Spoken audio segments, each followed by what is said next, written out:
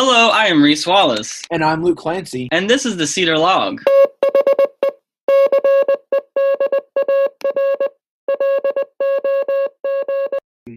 Hello and welcome. Today we'll be talking about Camp Delmont, starting in about the 1920s or so 1918 to be exact. And we're going to be going into later on, stopping about 1929 or so.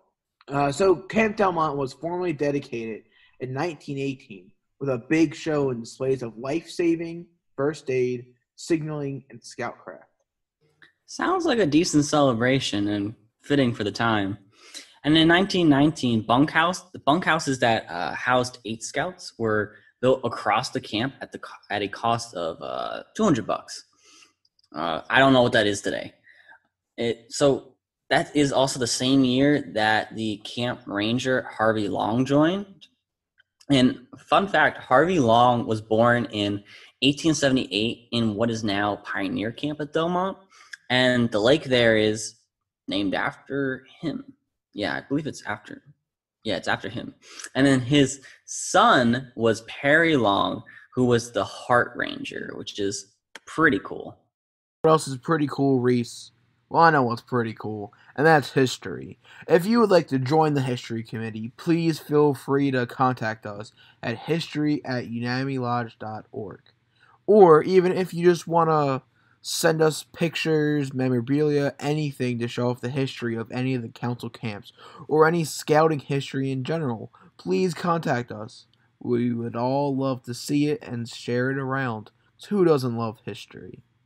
Anyway, back to you, Reese. And then 1920, the rows of tents were replaced by the 8-boy cabins I mentioned earlier, and they were named after famous scouts and indigenous tribes. This area, they kind of called it main campus, lasted around 30 years, and it was called Camp Boone. I guess there was distinctions kind of within Delmont itself, and that name apparently never really caught on. You don't really see it referred to Camp Boone very often. And the cabins were torn down in 1957 when they were replaced by the new Camp Cedar pool. 1920 also saw the construction of various improvements. A handicraft cabin and the Daddy's cabin was built that year.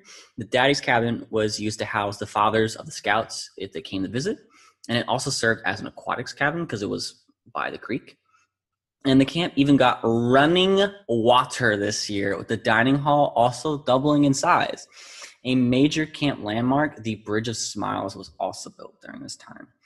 This bridge connected the east and west parts of Delmont over the Unami Creek.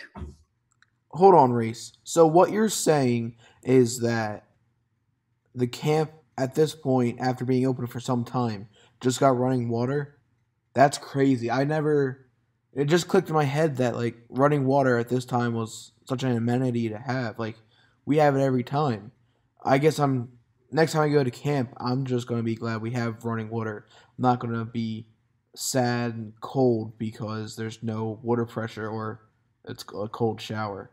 Anyway, back to what you were saying. No, you bring up a good point, Luke. Like, people have to really remember, like, Delmont was in a really rural part of Montgomery County. Like, there weren't paved roads really, and there weren't highways, so running water is a big deal.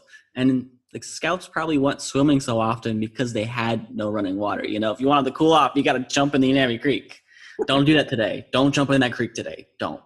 Okay, back to Delmont.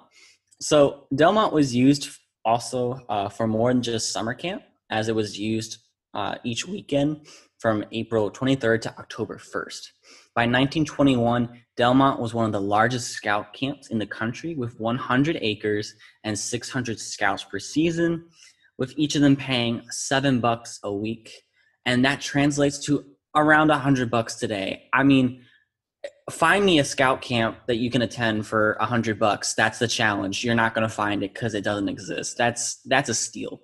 You're going to find people spending more than $100 at the trading post a week nowadays. Exactly.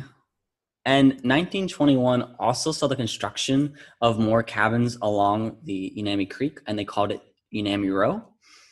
These cabins were then moved to other locations with the construction of Lake Long in 1947.